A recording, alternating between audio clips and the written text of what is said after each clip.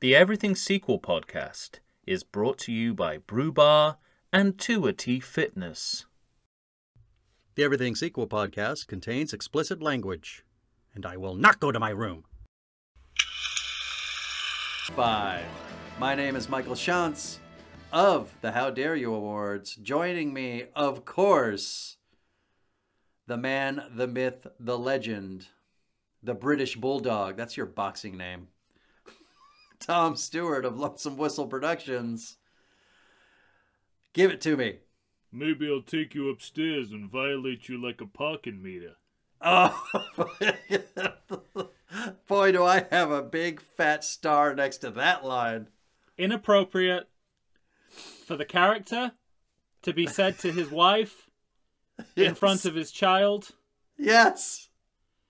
One of it's them all bad. Symptomatic of how the characters in this movie lose their essence the more we try to return to their origins. Exactly. The biggest sin of this movie. Hey, slow down. This is a sinful movie. Replete with sinful. And we just started shit. talking about it. That's the All original right, well, sin. There's some venal stuff in there too. All right. Ladies and gentlemen, we are talking about Rocky V. Because we have to. Because we have no choice. It's a implied in our 1990 mandate. film directed once again by John G. Avildsen. We haven't talked about him yet, other than in passing. No. But he directed the original Rocky, and he is back to bring Rocky to form, and failed miserably. He's back to This movie punish Rocky, basically. Yeah. He flagellate him for an hour and 45 minutes. Well, now we really are in the land of diminishing returns, everywhere. 30% on Rotten Tomatoes, a budget of $42 million, an opening weekend of only $14 million. In the USA, did not make its money back, $40.9 million, but did make $119.9 in the world. We've talked about this before. Stallone himself rates this movie 0 out of 10. Wow. Well, I mean, in the aforementioned pre-Ultimate Director's Cuts of Rocky versus Drago interview, his only reference to Rocky V was to say Rocky V doesn't work, and he did not elaborate. So 0 seems to correspond with that. I think he's probably still would rate it the same. He says he made it completely out of greed. Which is fascinating given what the story's about. I know, exactly. Is about him backsliding into poverty. Maybe the writing was on the wall, on screen. I'll tell you. I don't even know where to start with this movie. Do you know how bad this movie is? Even the United Artists logo is wobbly. Right. Yeah. The wobbliest fucking logo I've ever seen. Someone temper down that film, please. That's so good. Well, we mentioned this movie is directed by John G. Avildsen, who directed the original movie. And if you don't know, he also has done all 3 Karate Kid movies. Lean on Me, The Power of One, and 8 Seconds. The Luke Perry Riding Bulls movie. I'll take your word for it. All right. You didn't see that one? No. No, I've never seen that collection of actors, themes, and media before. No. All right. Well, man. All right. As this movie starts, we're gonna do what we always do, right? We're gonna see a bit of the last fight. Oh, a bit more than a bit. Yeah. Which is good because it's the only real boxing in the movie. Yeah. It's like, I was just going to say, it begins on a high point because we get to see a bit of Rocky. We get to see quite a lot of Rocky 4. Exactly. Is an implied pleasure of these movies is that if you preferred the previous one, you're always going to be happy for like a few minutes. I have a note here that says, showing all of round one. Yeah, it's a very confusing title sequence. But it's also strange because, like, it's all out of order, too. Right. Um, It's how Avildsen would have fucking done it, probably. yeah, I guess. That's the sense I get. So it's interesting because more than any other movie, this lengthy recap, gives the impression that this movie is going to pick up the story as well as you know, just recapping what happened. Right, I mean, like... We see a lot of Drago as if he is in any way a character in this movie. Right. And this movie's narrative starts the second that fight's done. Well, first, I mean, my confusion about this title sequence, you've just said it's out of order, so that's already confusing. That's strange and dumb. It starts as idents for the characters, as if it was a TV show. Then it runs out of characters who are coming back. Burgess Meredith is listed in the credits, so you're immediately going, well, I know for a fact he's dead. So what the fuck? What the fuck? And there's so much Drago, you're like, yeah, but Drago's not in this movie. Stop showing me Drago. You're just reminding me of what we don't have. Of what's not going to be present. And then the other big red flag is that this movie is 15 minutes longer than the previous movie, which, as we've said before, it's not a good. It's a bad sign only in this context of this series. Only in this series. Usually, when movies get shorter, in sequeldom, you're dropping off in quality. Yeah. In Rocky 3 and Rocky 4, you have a certain 80s thing that's happening that actually works for those movies. Right. And then all of a sudden, we're trying to go back to basics. Boy, are we.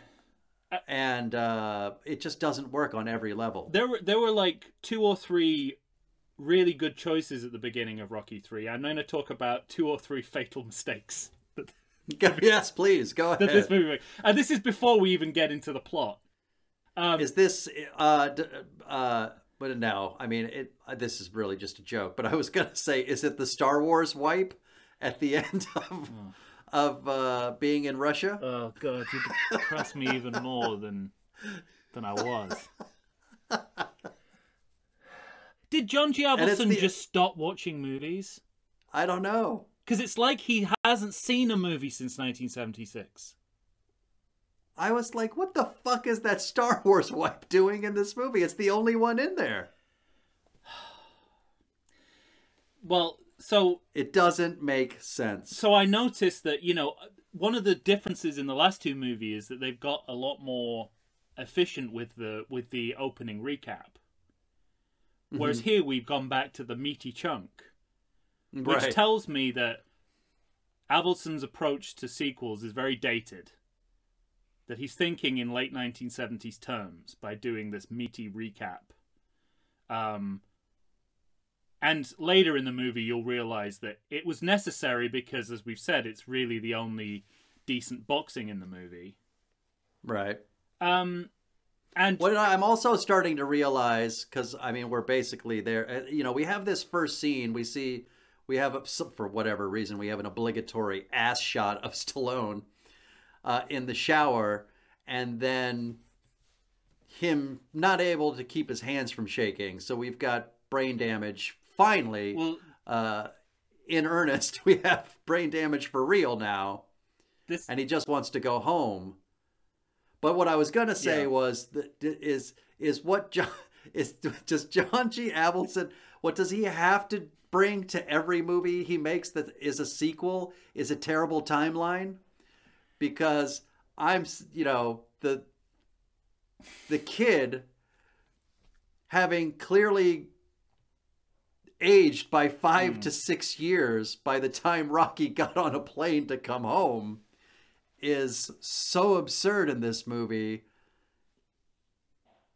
How could you start your movie where the last movie ended when your kid is 10 and then now clearly have a 15-year-old in your film? John G. Avildsen. Yeah. I blame you, sir. Right. Because these are the same problems of the Karate Kid series. Well, I don't. Ralph Macchio is 35, passing off as 19.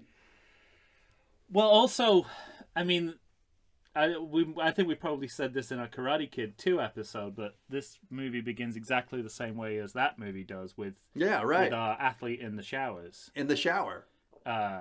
Which is my first note is, he's back.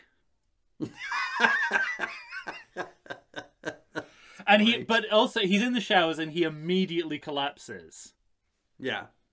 And at this point I'm like, okay, yeah, we've got to show that there were some physical consequences to what he went through in that fight. That's fine. Mm-hmm.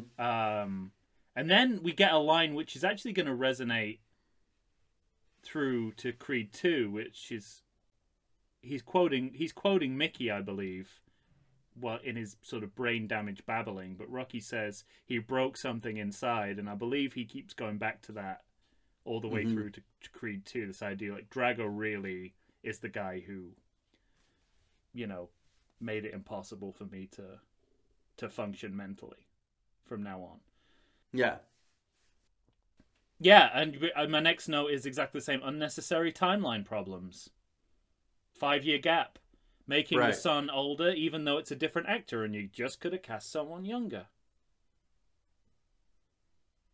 Well, there's some nepotism there, too, because it's his son. Not only nepotism, but this is our second sequel crossover. Right. Our second 1990 sequel crossover. Because here's Sylvester Stallone casting his own son in the role of his on-screen son. Mm-hmm. Just as Francis Ford Coppola in The Godfather Part 3 will cast his own daughter, Sofia Coppola, as the lead actor's daughter. Yeah. But a little bit of a different story there, because we all know that Winona Ryder was going to be in that movie and then suffered from exhaustion. And for whatever reason... he still made the choice that, it's exactly the same. He can play my son because he's my son. It's the same... It's the same bad idea. But that's not, you know, I don't want to attack Sofia Coppola, and I definitely don't want to attack Cage Stallone, because he's rather good in this movie, in which there is not a lot of good performances. I agree. That was one of my pleasant surprises for this movie. Yeah, I mean, mine too. He wasn't as bad as I remembered, or I think I disliked the movie so much that I projected that upon him as well. Completely, yeah. No, absolutely not. He's very good, and he makes lemonade out of what he's given. Yeah. Let me ask you this, because we have this scene where he's home on the plane. He's like, where's the kid? Where's the kid? And then the kid's 5 years older, but I'll put that aside for now. Because then you have the press conference. Yeah. The press conference is populated by actual press. Right. Playing essentially themselves as actors. How'd that work for you? Does it... Well, I appreciate that degree of realism, but it's all for nothing, because there is no way that a mere 48 hours after winning the Cold War, the press would be on his back. Right? Yeah, he would have a grace period of at least 48 hours before they're demanding another fight from him. He just won the Cold War for America. It really struck me because I had these two conflicting ideas in my head about this scene, about actual sports press essentially playing themselves in a scene, and they're all pretty good. Oh yeah, but they're being forced to do stupid shit. They really are, and it gets worse. Badgering Rocky to respond about it's taking on some guy who managed to get the belt. I don't know how. I mean, I get that Rocky gave up the belt, but he gave it up like 4 weeks ago. We had a fight already? Like, what happened? Well, the timeline problem comes into play again, because we're in the world of 90s boxing. Mm-hmm. And it's 1985. Right, exactly. I mean, I know Don King has been around a lot longer, but this modern idea of him with what is clearly Mike Tyson Yes. is post 1985, right? Or am I? Absolutely. Yeah. So I mean, I like the fact that even though the timeline doesn't make sense, they are trying to contemporize it for 1990. You know that Richard Gant is clearly Don King. The music in it, the rap montages that they choose to use, dates this movie in a place that it's not actually in. Because again, it's 1985, or should be 1985 in this movie. And you know that was my other pleasant surprise of this movie was Richard Gant does a better Don King than Don King. Yeah, he's a more convincing Don King than Don King. Yeah, Don King. It's just it's a great. I remember thinking it was a little too great. I remember thinking at the time it was a little too on the nose, or I guess it felt heavy-handed. The writing of it, I think the performance. The writing is of excellent. it, but the performance is spot on and great. It really is good. And I again, I'm going to say, which I cannot say for Tommy Morrison. So I like the fact that they give him a, because this is something we've kind of forgotten, that Rocky has these gaffes, these famous like misunderstandings, and they give him a good one here where he says, you know, doctors recommend boxers shouldn't fight, and he's like, yeah, I don't think doctors should fight, or whatever it is. It's right, but it's like, that's Rocky, that's good Rocky, but that's the last time he does anything like that in the movie. So it's pointless. It's just lip service to that idea. Everything in this movie is lip service and rantlers. We that was my first. We work when he says Santa is coming and he yells rantlers. I'm just like, fuck, man, this fucking movie. It's you know you're in for a bad time when you both have different anecdotes about how terrible this movie is. We're comparing notes on the awfulness of this movie. Oh, shit. It's like, I forgot about that. I didn't even hear that. The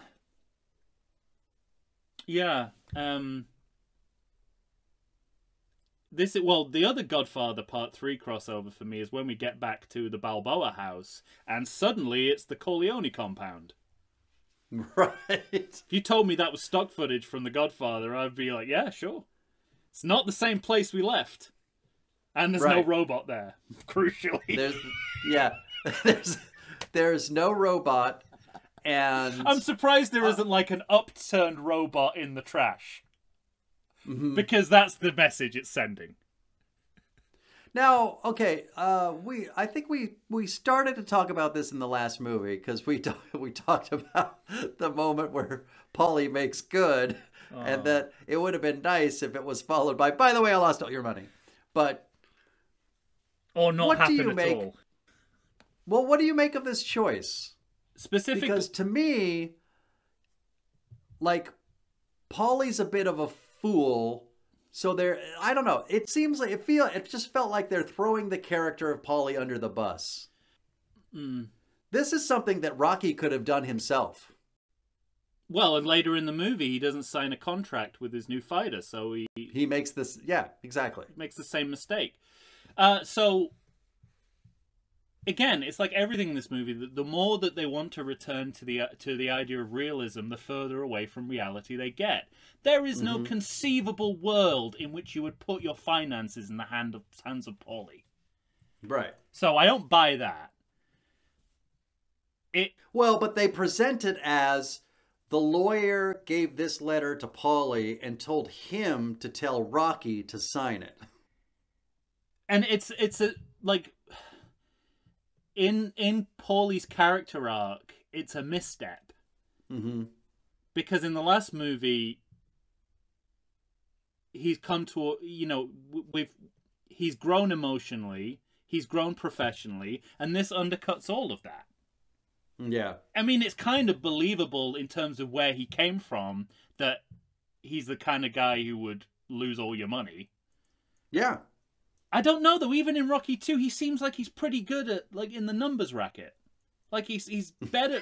Right. You know what I mean? Like, he's perfectly good at that. It's just... I mean, it's just... It's plot engineering, isn't it? It's like... Well, and doesn't that's need what I to was be going to say him. about the press conference, too. Like, that's such a plot engineering device because, Oh, God, yeah. like, my note here is, this man's been retiring since 1979. So, once you've fought the fight of all fights where you end the Cold War and avenge your friend who died, you can go into the sweet You know, good night. Like, you're done with your career. It's like that concept of Chekhov's gun. You know, if you introduce a gun in the first act, it has to go off in the second act.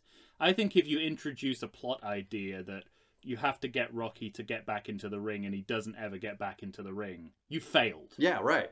As a dramatist. Yeah. Not to mention where we go in between, which is also nonsensical. I mean... Something that happens, something even stranger that happens, we're vaguely aware that Rocky has brain damage because he's babbling in the shower. Mm-hmm. And when he gets back, he starts saying things like, I'm going to fuck you like a parking meter. And Right. Cage Stallone says, there's something strange about Dad. So so I'm thinking, are they trying to imply that his character has changed because he has brain damage? Oh, absolutely. And how far does that go? They are trying to bring him back Right! To 1976 mental to age. 1976 Rocky, yeah. Through exactly. the idea of brain damage, which Yeah. is offensive in so many ways to people who actually experience that, to the athletes that go through it. I mean, this movie. It's fucking bad. And it's like, but it's interesting because I actually, overall, I think this is the idea of Rocky Balboa from now on. Mm-hmm. This brain damage reset, which fits Stallone's later acting style pretty well, and in Rocky Balboa he makes it all work. Yeah, And he does. the template He really is set does. here, Yeah. and also Avildsen as director is pushing that. All I want is 76 Rocky again. I don't want this. I don't want any of the fame or celebrity or the superhero bit. I don't want any of that. Right. But that's where we are from. But it definitely doesn't work in this movie.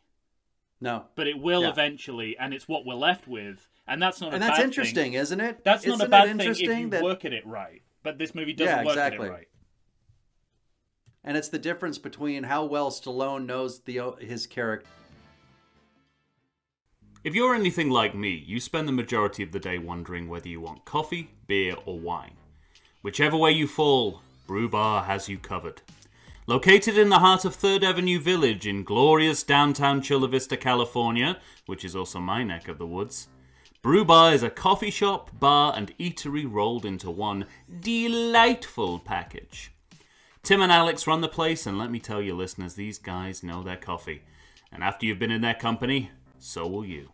They turned me on to pour over, and it's literally all I drink now. If for some crazy reason you don't want to try the best coffee in the world, they've got espresso drinks, all kinds of teas, and even coffee cocktails. You heard me? Coffee tails. And we're just getting started. Bottle service on craft beer and wine, alcoholic and caffeinated potions, an all-day food menu with plenty of vegan options. All served up in an atmosphere hip enough to know you're getting the best quality, but not too hip that you feel the need to drive to 7-Eleven and get a bucket of brown swill. Brew Bar. It's the best place to be for beer, wine, coffee, and tea. And if you go, you might even see me. And we're back, ladies and gentlemen. Tom and I are here, looking over our notes and dreading talking about Rocky V, the 1990 film directed by John G. Avildsen. It's just a Word document of misery. Yeah, I was just going to say, it's just nothing but pain and misery as I look over my notes. And I just to when I said to you, do you think that brain damage is the reason Stallone isn't acting like Rocky isn't acting like Rocky anymore, or Stallone? Who the fuck cares anymore? And I was really hoping you were going to say, "Get the fuck out of here! What a stupid idea!" But you actually confirmed that this movie is as stupid as I thought it was. No, yeah. I feel like I went you know, to the doctor hoping for a negative and was told I had cancer. Well, yeah, exactly. Because the thing that I find remarkable about that is when you asked that question, it deep hooked me into the exact feeling I had when I first saw this movie in 1990.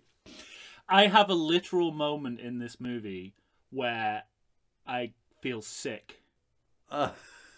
Because I know a certain line is coming. What is it? Well, we'll get there. Oh, come on. Don't leave me hanging. Shit. It's the urban blight scene. They're walking Rocky Jr. to school, and something in my stomach tells me that they're about to say something racist. Yeah. Because I've seen this movie so many times on rotation in marathons, and this bit, for some reason, that happens when you're watching things on a cycle. Mm-hmm. You see one scene over and over again. And as soon as I see them walk, they're going to the corner, and as soon as I see the corner of that building, my stomach goes, racism is coming. Shit. And it does. And it does. Yeah. The movie meets that expectation. Unfortunately, we're not there yet. We got to talk about fraud, taxes, mortgage. Do we have to talk about Madame DuPont? Who's Madame DuPont? Remember, he just goes into his kid's room and he's got that... Oh, for fuck's sake! Stop telling me things about this movie that I forgot!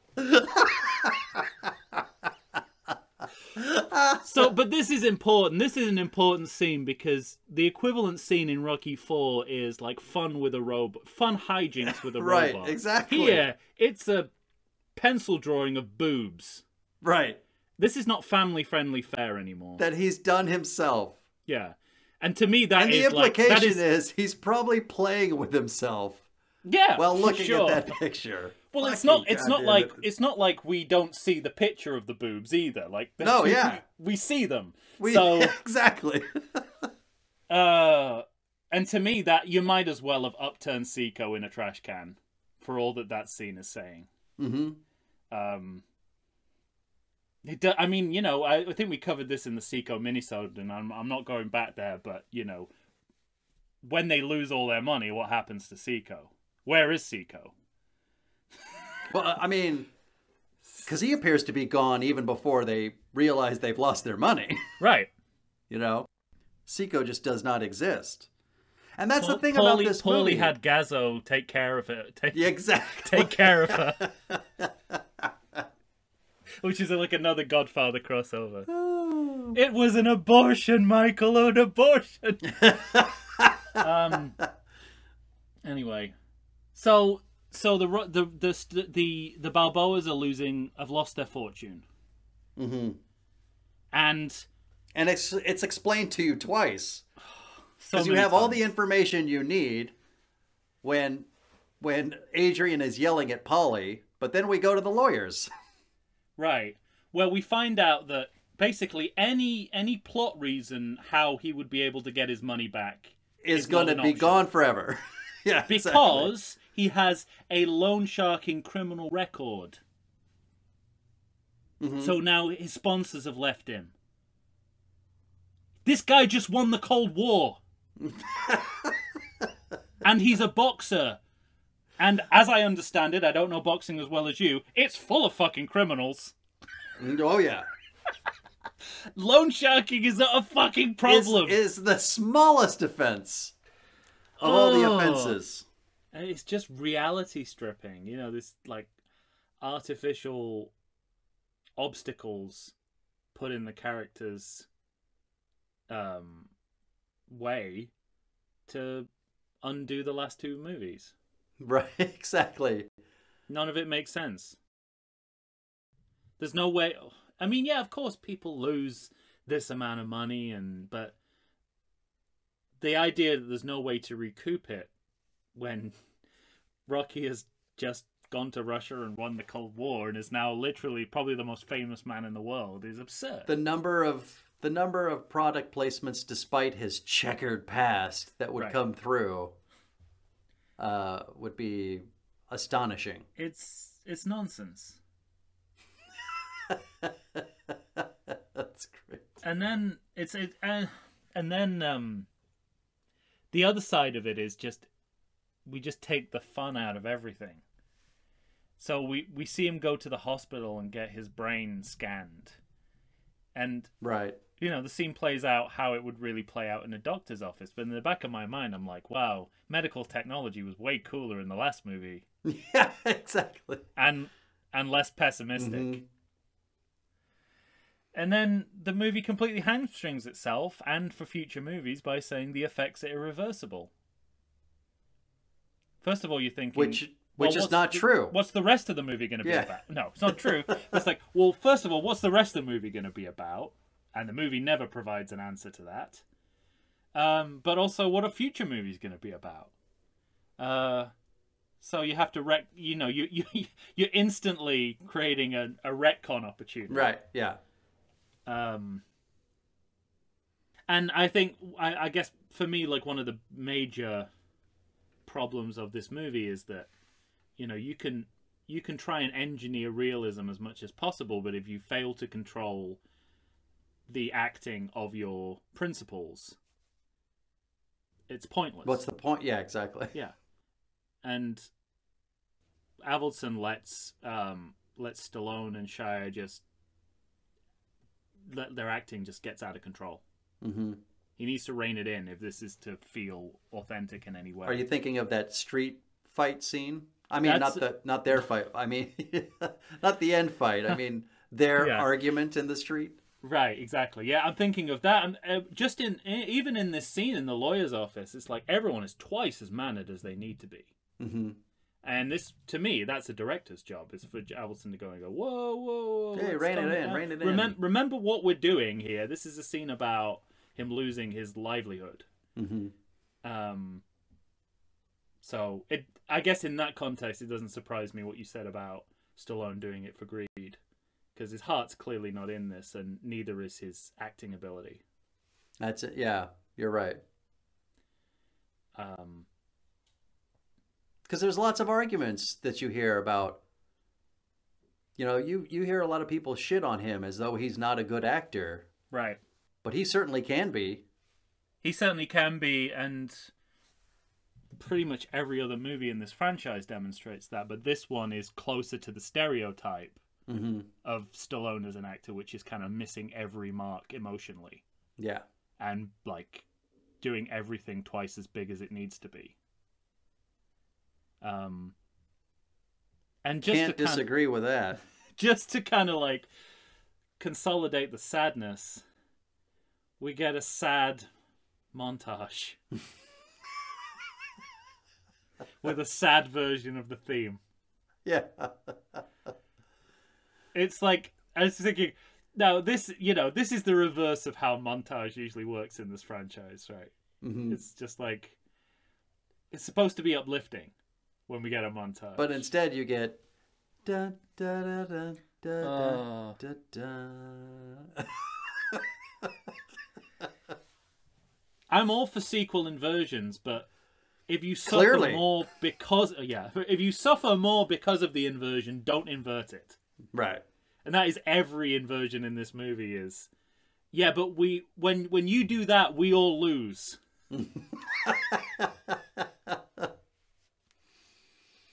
I think it's funny too, because I mean, oh man.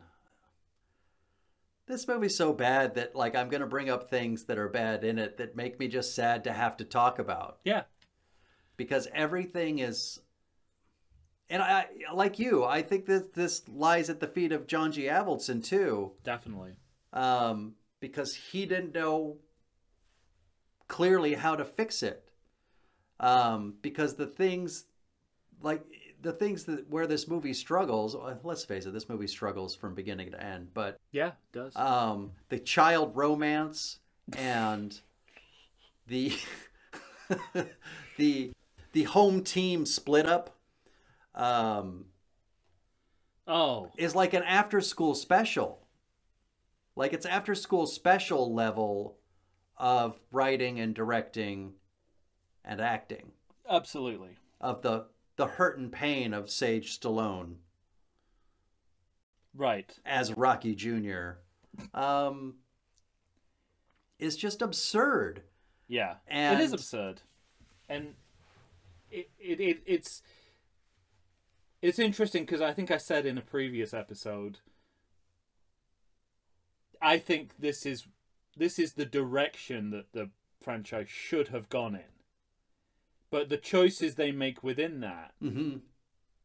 are more artificial than you would get if we, carried on from where Rocky 4 left off and it got more and more absurd. You could come up with nothing as crazy as they do in this movie. Mm-hmm.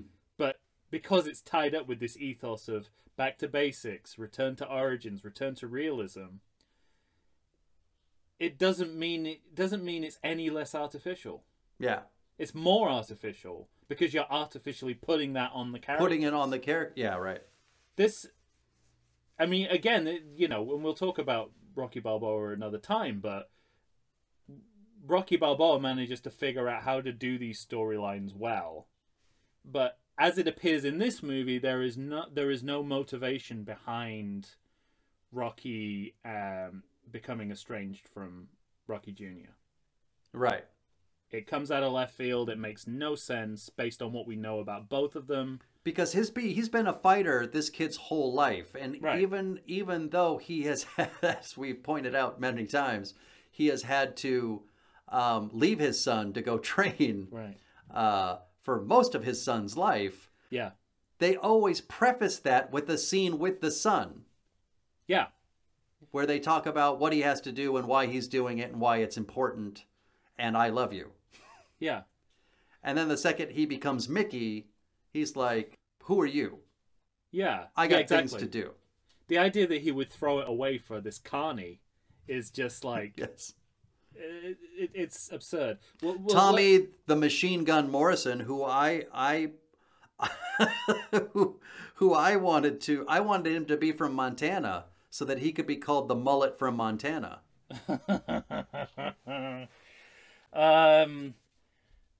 You mentioned Mickey. He's at the end of Act 1. Yeah, the ghost of Mickey. Yeah.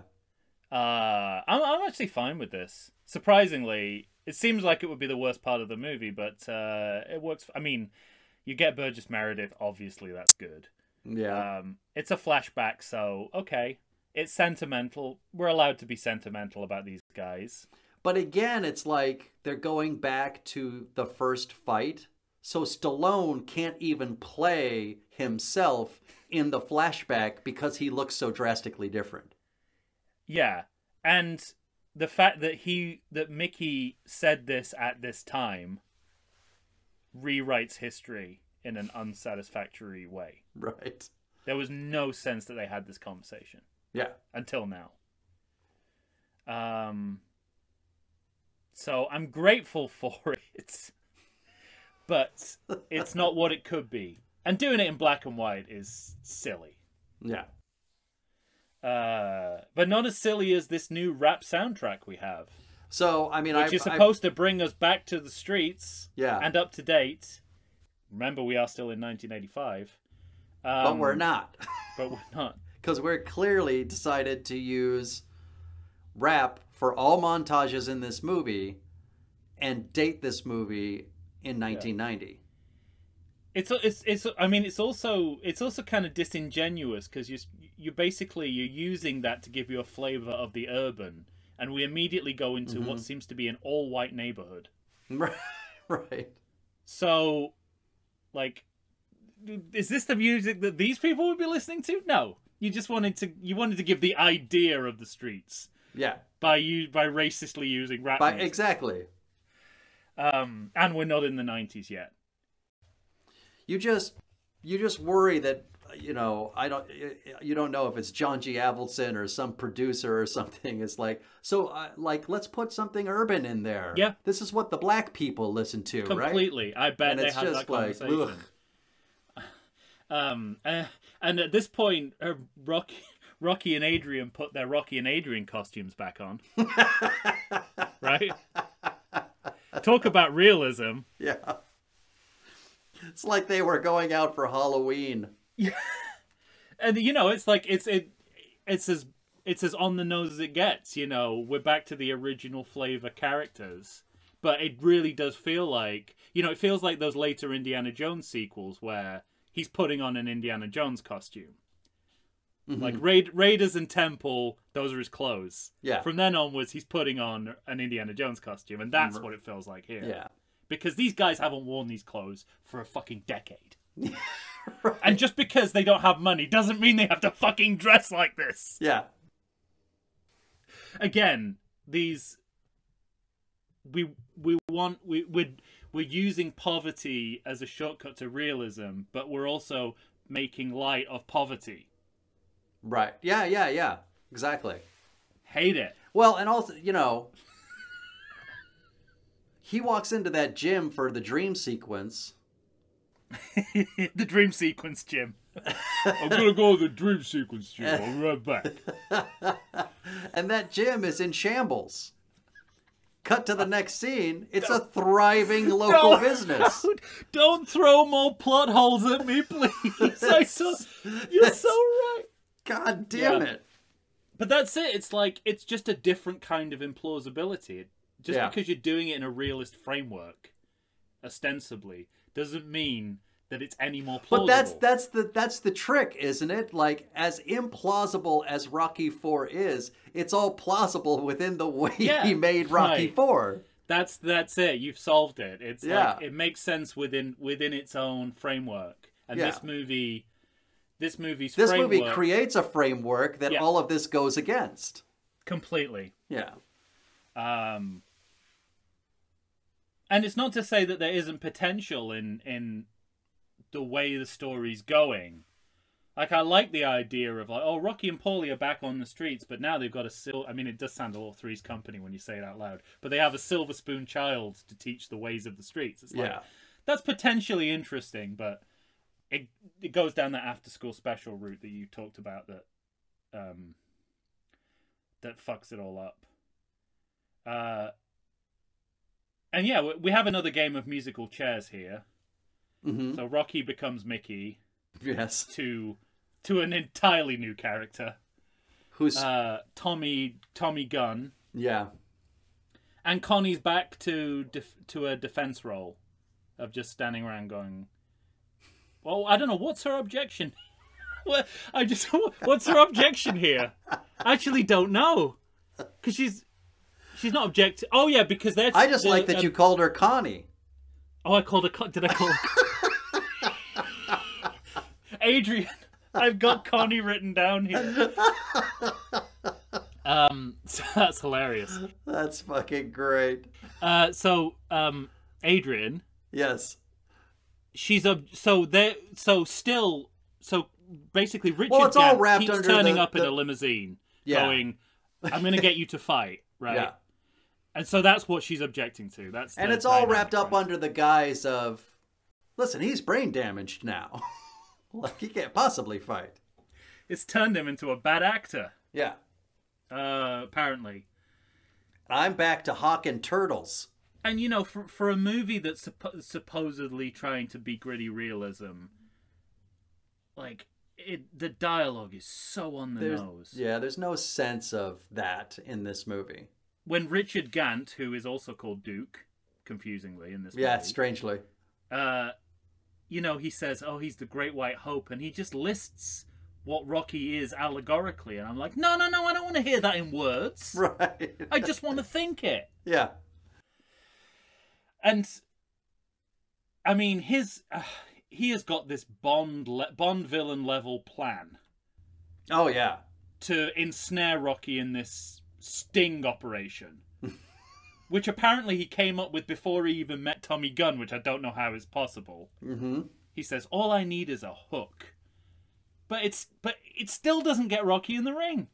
No, it never does. Which Which was is his why plan?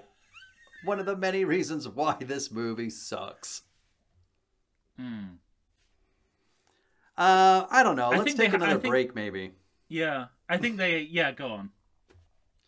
Yeah, let's siphon off the misery a little bit. Does the coronavirus have you feeling oogie? Have you been sitting on your couch for weeks? Nay, have you been sitting on there for months? Well, it's time for you to get back in shape. Check out 2AT Fitness. You can find them on Instagram. You can find them on Facebook. 2AT Fitness was started by Tina Bernard. She is ready and raring to go to help you get back into the shape you want to get into. They've got all kinds of classes. They've got outdoor in-person classes. They've got online classes if that's what you prefer. Ladies and gentlemen, it's time to get back in shape. You're going to find a variety of exercises. You're going to have strength training, cardio, weightlifting, even fun 5-minute burnouts that will push you to your limits. So get off the couch, get into shape. Go ahead and check out 2AT Fitness. Tina Bernard has got you for all your needs. I know her personally. She's fantastic. You're not going to meet a better person to help you become the new you. Check it out. And we're back, ladies and gentlemen. Tom and I are here trying to finish up Rocky V. This is supposed to be finishing up? Like, there's a lot of film left. The 1990 disappointment. All right, Tom, we gotta. That's not Godfather 3. Yeah. As we were leaving, we were getting into Tommy the Gun Morrison. Yeah, and also at this point, Rocky Jr. is going to school. He's getting beaten up by kids. Yeah. You have yourself the B story. That's the other thing about this movie is it presents itself like a sitcom. Is that the B story? Yeah, like A story, B story, C story. I think Tommy Gunn's the B story. I know it shouldn't be, but I think of it as the B story. I think of this as the A story. Maybe because it's better acted. I don't know. Well, I guess because I think of. You're right. Either way, it's a problem that Yeah, neither of exactly. us can answer that question, right? Like when you have if your A story is whether or not your son can get the girl and beat up other boys. It's a bit more interesting than what's going on with Tommy Gunn. You're not wrong about that. That's a low bar, though, isn't it? Yeah. But I also have notes here, like, because you keep seeing more rap montages, because he's starting to train Tommy the Gun Morrison, and he's winning fights. What did you describe the montages as? Did you say crap? Rap. Oh. 90s rap movies. Again, both work. Yeah, exactly. Crap rap montage. 90s crap rap movie montages. And Yeah. he, like, at one point it says he's 22-0. Do you have any idea how many years it would be for him to be 22-0? So, I haven't rewatched Rocky since we started doing I this. haven't I either. will afterwards. I never got the sense in Rocky that Rocky's rise, that Rocky's shot at the heavyweight title was anything more than a fluke. Right. Right. It was like a once-in-a-lifetime opportunity handed to him on a plate. In this movie, Here, I get the sense that we're supposed to think that this is like a real, like, this is how a boxer's career actually goes. yeah. And, like... What you got to do is fight 22 small fights in Philadelphia, and then you clamor to take on the champ. And when we get to the Christmas bit, which is their first Christmas I know. in that house, and they say that, and I wish they hadn't said that because I could at least entertain in my headcanon that this was a few Christmases down the line. Right. It's been 6 fucking months! And he is now ready to take on the champion. Yeah. I mean, why are we taking these shortcuts in this kind of a movie? Why can't John G. Avildsen deal with time correctly? God damn it. Chew and I on the other podcast, we talk about movie jail for directors. Like, Yeah. when we do a movie and that's the last movie you've heard of them doing, we're like, yeah, that guy's still in Hollywood jail. Well, This is Hollywood jail level oh yeah. failings. I think Avildsen's been in a different kind of Hollywood jail where he has no access to Hollywood movies. Literally does not know what has happened since the late 70s in cinema. On the upside, not that there's many in this movie, but even though Paulie as a character is dead in the water, Yeah. he's still got some funny shit in this movie. Yeah. There's that amazing in Amazing. context, amazing scene where he's selling the crockery from the house as Rocky merchandise, which I think is very funny. And it's like a nice representation of where we've been. And of course, where he's going to we've come ended down as Santa Claus. Yeah, Maybe he not has that, quite like- as good a bit. No, that scene should have been throughout that Santa Claus scene. I'm like, oh, this should have been 3 times as funny as it is. Yeah, right. And all you have to do is act it properly, and it would have been. And you get hitting all the wrong acting notes, one after the other. I thought when Tommy comes round to their when Tommy comes over for dinner and starts talking about his like dysfunctional family history, I know, right? I'm like, oh, there's a John G. Avildsen character right there. Why did you make a movie just about him? Yeah, exactly. That's it, isn't it? It's like, Well, and this, and then the Christmas scene go. leads to their fight out on the street, right? No, we're nowhere near that, Mike. Oh, you're right. God damn this movie. You're willing this movie to be shorter than it is. You're right. I forgot. That's after Tommy leaves him. That's after Because I do have a note here that says Tommy turned into a dick pretty quick. Oh, yeah. There's nothing in his characters that we see that suggests he will go that way. Yeah. Unless he gets knocked around the head too and gets brain damage, which apparently is at the root of everyone's character now. Yeah, it's... Oh, and then Avildsen does, like, pure sort of director ego things. Like, they go back to the fight hall from the original movie with the Jesus painting. And he's like, look at all these great shots I came up with since 1976. Yeah. Well, and that was even a fight he had with the director of photography. You surprise me. What was it? The guy... I can't... Oh, now I want to look it up. Yeah, go ahead and look it up. The other thing... I mean, this is going back a bit, but the other note I had about a similar move from Avildsen is that we know that his big objection to directing Rocky 2 is he didn't want to have to do the scenes where Rocky films commercials and where he's dealing with fame. And it's interesting that in the storyline to this, those are 2 things that are made a narrative impossibility. Right. Very early on. But I mean, we spoke to that, right? Because you had mentioned it earlier. A little bit. It was just like, it was clear that John G. Avildsen wanted to put in the movie, we're not doing that shit. And here's why. Right. Here's a narrative reason in the why. most implausible way possible. Yeah. Again, I mean, you kind of had this in the last movie as well. It's not just a Rocky 5 thing, but the characters flip-flop again. Rocky is now telling Tommy Gunn his performance needs to be bigger, when that's exactly what he criticized Creed for in the last movie. Yeah. But okay, he's got brain damage. Whatever. I've got the quote here. Go ahead. John G. Avildsen felt the cinematographer Stephen Poster was overlighting many scenes.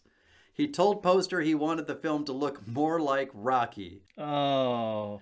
In which James Crabb often used a single spotlight to light an entire scene. And we're talking a direct reference to that first fight that we see Rocky have, and he uses that same ring. And such as the opening boxing match. And Poster told Avildsen that the original film looked like a cheap documentary. And Avildsen smiled and said, exactly.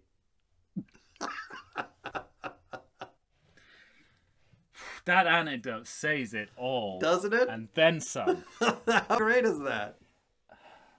I want it to be it's like hashtag 70s problems. I want it to be underlit and look like a 70s movie. Like a cheap documentary. Oh, that's really interesting. But I find it interesting that the cinematographer clearly knew, that's not the movie you're making, right? There's a really strong smell in this movie of, because Avildsen is, trying to recapture that original flavor Rocky, just shitting over the iconography. Like, the scene that really makes me think of that, it makes me sad just to say it. When we do the steps. Yeah, right. When it's Rocky and Tommy going together up steps. Right, this has always been Rocky's solo moment. I mean, I know there are a bunch of kids there, but whatever. That was kids from Fame, fine. Yeah. But now some hicks doing circus tricks. Fucking cartwheeling up there. I mean, that's literally like smearing shit all over the frame, isn't it? Not earned. It's like fucking inserting Jar Jar Binks in there would be less offensive. Miso run the steps? Oh God. It's interesting as well. Like you said, I think you said after school special. I don't think there's any after school special that would be as irresponsible as saying the thing you've got to do to be a better person is to beat up your bullies. Yeah. And then make them your friends. No, that's not how it goes. That's the way it goes, apparently, to in impress a Philadelphia. girl. Yeah, right. Who thinks you have a good butt for an Italian. Because as we all know from our days of being bullied when we were kids, once you beat the shit out of your bully, they love you. Putty in your hands. I also liked it that like one of the montages we see Adrian, who is back working at the pet shop because of course she is.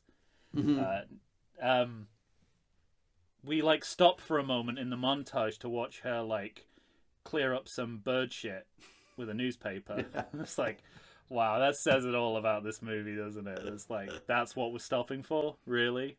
And that's what this movie thinks about montage. Well, and also, like, this is perfectly fine to put in Can we there. give a little bit more credit to the woman Adrian had become? She probably could have been in commercials.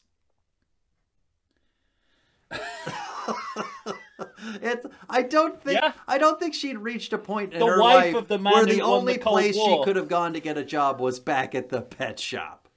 The first owner of a domestic robot. There's a story she could charge for. Oh, just... I mean, that's the, that's the thin end of the wedge when it comes to how offensive this movie is to women. Because... Yeah. Tommy's little lady friend. Moll. Yeah. That he's given by Richard Gant. She's getting trash talk from fucking reporters.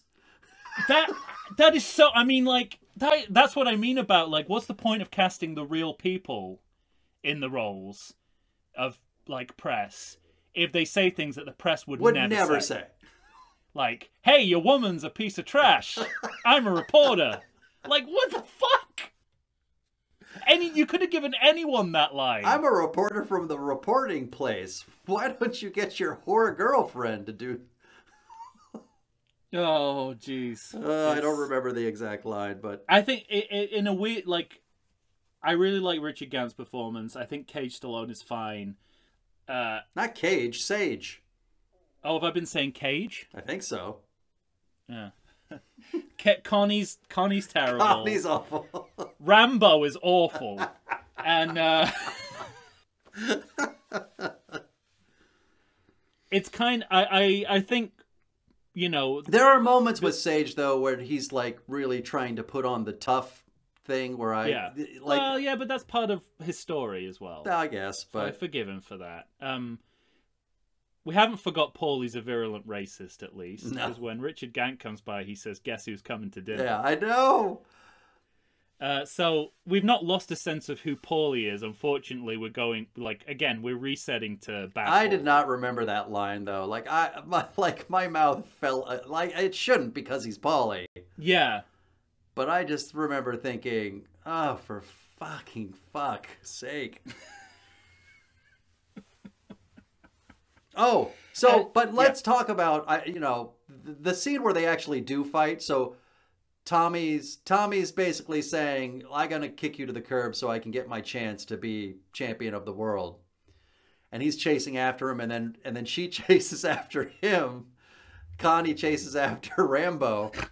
And they have this argument in the streets. Did you notice that... Are you saying Rambo seriously now? Or... No. Okay. But... Demolition Man is fighting with... Exactly. With, Art Carney. But he has this moment where he's yelling at Adrian while he's trying to keep his coat on. Mm. Did you notice him struggling to keep his coat on during this argument? It should be a real showcase for them. It's shot should be so the staircase poorly. scene. It should be the beach scene for you. But it's even weirder than that. And again, the reason I keep writing Connie is because she's saying things like, Rocky, you're losing your family. Mm-hmm. It's like, stop saying iconic Godfather lines when you're not Connie Corleone. I know, right? And this my other huge problem with the characterization of Rocky in this is that he tells bad dad jokes instead of making bad gaffes. And that to me is a complete misunderstanding of the humor of the character. Yeah. The idea that he thinks he's funny or he's trying to be funny is just wrong. Right. It's a small thing. He's funny on accident. Big deal. Yeah, he's funny by accident. And this movie's forgotten that. Yeah. And they've forgotten a this lot movie's of things, forgotten everything, let's face it. It's forgotten, he's a comic character, not a comedian, basically. Right. And then there's this, basically, the normal stuff that happens in a Rocky movie happens without Rocky. Mm-hmm. Because Tommy wins the title, right? He does. While but everybody's still mad at him. Nobody likes that he's won the title because they're telling him he's just a robot of Rocky. With the match on TV. Yeah. Again, an inversion that we don't want or need. Mm-hmm. So it's not even you could just about get away with this if Rocky was Mickey, right? Like in Creed, for instance, these two perfectly successful movies. Yes, exactly. That where Rocky does not fight, but he is crucial to being in the ring. Right. Now the story has taken him out of the ring. He's not even Rocky. He's not even Tommy Gunn's manager anymore because Gant's stolen him away. Right. Because Rocky learned no lessons. Because Requiem for a Dream has stolen him away. And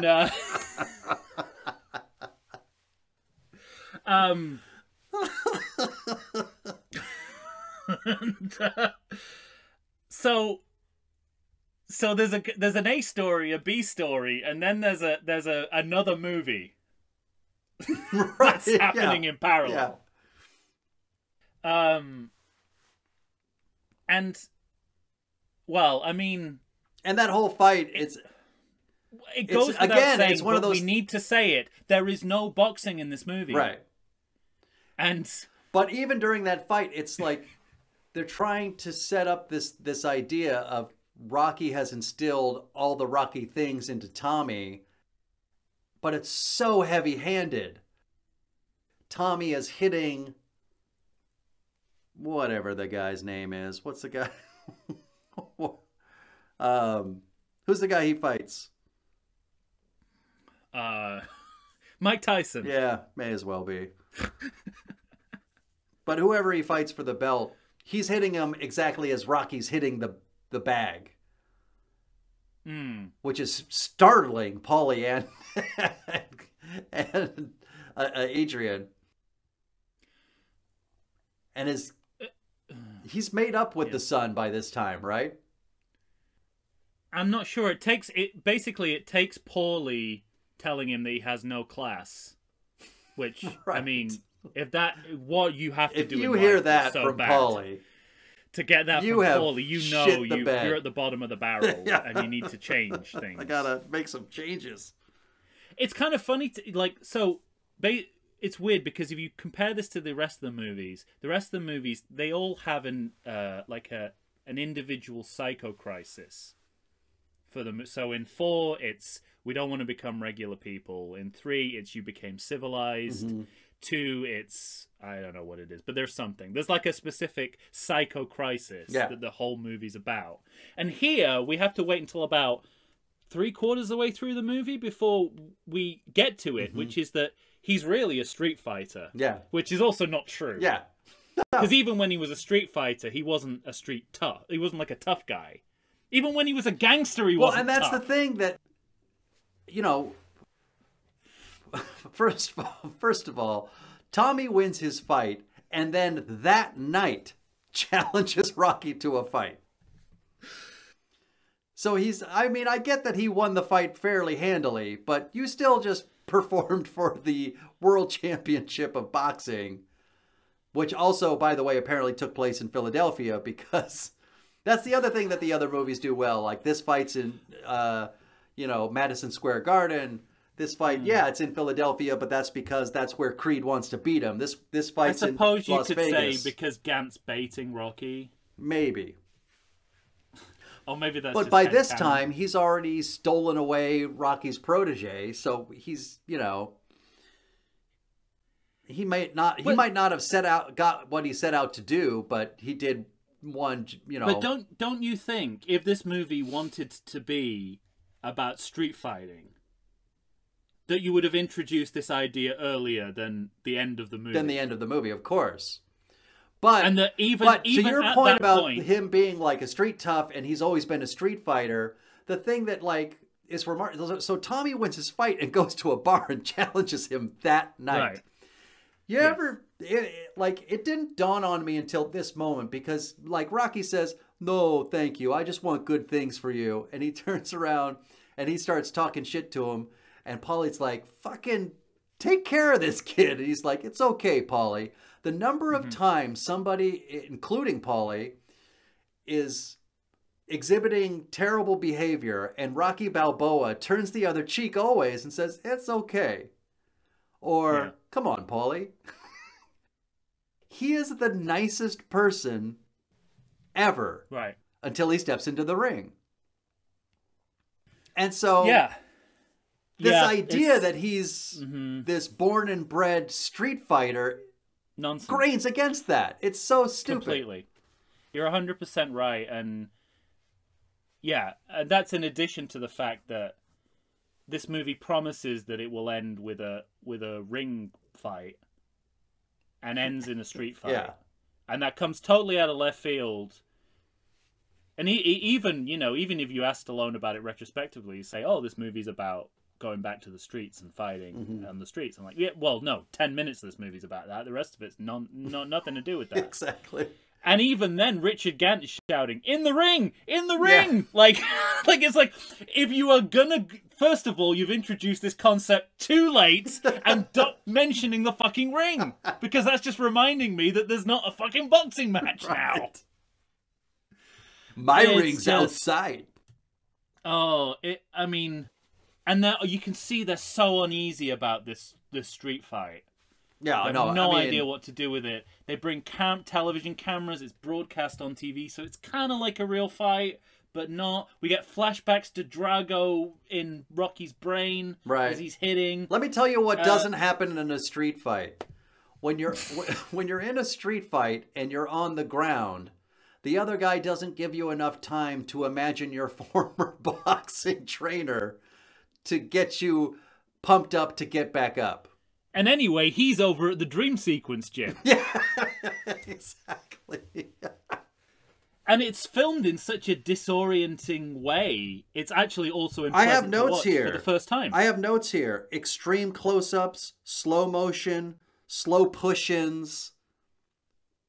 The directing style, not just of that scene, but this whole movie is a fucking mess. But you expect, even in the worst Rocky movie, for them to come through for the fight scene. Yeah, right. And this is a spectacular misfire. Yeah, big time. We've seen nothing but competency in the way that they've done boxing choreography. Just And this shows because nothing but he's so incompetency. great, just because Burgess Meredith is Burgess Meredith, the only thing I like is him saying, "I didn't hear no bell." Yeah. Yeah. Yeah, you didn't hear a bell But because you're out in the street. But exactly. That was the horn of the bus waiting for you to get out of the way. Exactly. And then juxtapose that with this sort of,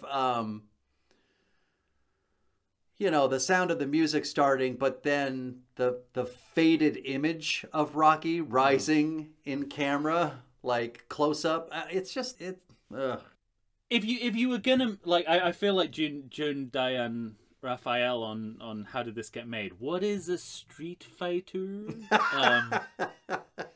Because I feel like if you're gonna, you've already blown it because you're making a movie about street fighting and you've introduced the concept 10 minutes before the end. Okay, you've already blown it. Yeah. But now that you've blown it, why don't we have like something that feels like it's a street fight? Mm-hmm. But we have the opposite of that.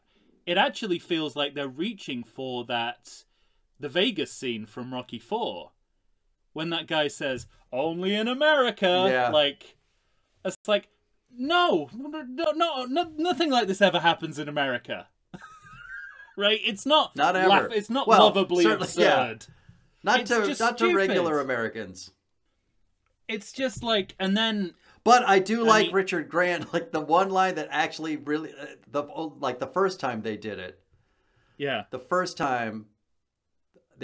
Richard Grant really made me laugh when he just put his hands up and he's like, "Touch me and I'll sue." That made me laugh. the follow up is not as successful. No. And then they fuck because it it all makes light of everything he's gone through in this movie. Yeah. Turns his poverty into a punchline. into a punchline. And then So that's such an important point too, because when you're trying to bring your movie back to gritty reality, and then you end your movie on a punchline about your gritty reality and turn it into a joke, you've turned your movie into a joke. That's absolutely right. And also, I want to add to the pantheon of lines from movies that tell you you're in a bad movie. Specifically a bad late sequel. Mm-hmm. I love it when he does that. If you hear that in a movie, you're in trouble. Right. That's what you say when everyone's been out of ideas for a long time. Actually, Only in America's pretty close. Uh-huh. If you're saying that in a movie, something's gone wrong too. And then, of course, now he's running up There's no winners because it's not a fight. Yeah, exactly. I mean, there are no winners. Not even a street fight. Really. But now we have Rocky running up the steps with who he was supposed to be running up the steps with all along, the person he was ignoring, his son, followed by the classic Stallone. Hey, this is the last time we're doing this. We gotta have fucking clips of every Fifth movie. so we gotta end it with a pictures. recap. I gotta say, I will say, as far as this movie goes, the final scene's pretty good. I don't mind him and his son at the top of the steps. No, I don't either. Feels like when I'm trying to think You have a positively fairly about the decent movie, I think joke about of, that. I've been running up these steps a long time. I never knew there were valuable paintings in this place. Yeah, which feels more like something like looking forward to Rocky Balboa, where it's like he's gonna enter a different part of society from Rocky, and their estrangement comes through that. So that leads into that class nicely. Yeah, like you say, the jokes are pretty good. There's a little bit of a twist. The father-son stuff, which generally, apart from the weird turn it took in this movie, works pretty well in this franchise usually. And then we're we're back in recap. Oh yeah. Recapping the whole series because it's just something Stallone likes to do after 5 movies. Feels he must. Somewhat undermined by 2 substantial recap sequences we've already had in the movie. I know. And we also did a lengthy one in the middle of the last movie. My question is, who needs reminding and of what? At this point. At this point. We're all caught up. And You've gone what do out you of your think of- way to show us these movies many times. what do you think of A Measure of a Man by Elton John? Yeah, Awful, isn't it? yeah, just like One of the worst songs in the series. doesn't work. And again, the lyrics, like that Survivor Rocky IV song, the lyrics are kind of Right, yeah, fit what happens in the movie, right? But they're all about, basically, taken together, those lyrics are like, we shouldn't be making Rocky movies anymore. We should have This quit. guy's had his day, Yeah. right? That's what it's all about. Yeah. So it kind of, it's, yeah. And nothing against Elton John, but not one of his finer songs. No, because Um, big fan, but And MC Hammer's on this soundtrack too. I know. These guys barely make a dent in the movie compared to the last movie. Oh yeah, But those are two big names. those are two huge names who are. But again, like that last movie, every song he chooses is hammer right on the head of that nail. Yeah. It's perfect. And here it's Yeah, here you have to be told that. I mean, I for a while I thought the Elton John was Frank Stallone until I checked, until I saw it. I was like, oh, okay, Elton John. If you're getting mistaken for Frank Stallone, you've the maybe songs not on done the this best one is like work when in you your look camera. down at the piece of wood and there's like 43 nails in it and they're all bent and fucking Yep. fucked up and knocked sideways into the wood. Another great political irony in the credits, thanking the Soviet government for the use of their jet. I saw that. In the like, it reminds us that we're in the post-Cold War era Mm-hmm. in 1990.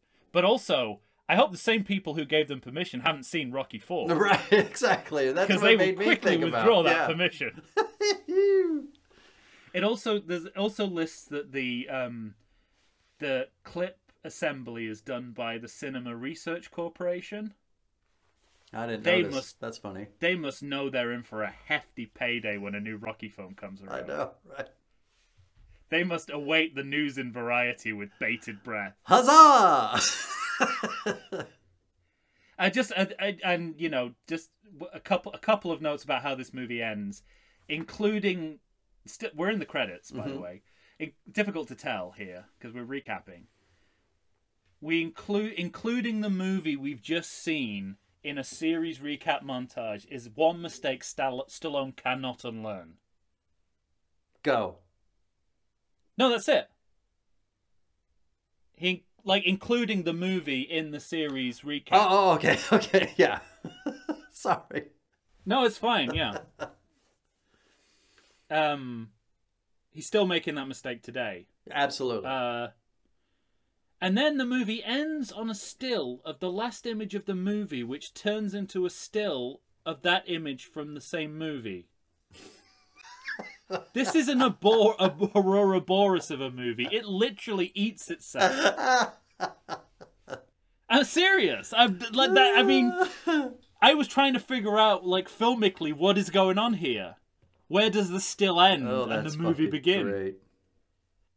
So, and that's all I have, and I've said too much. Yeah, that it's a real centipede of a movie.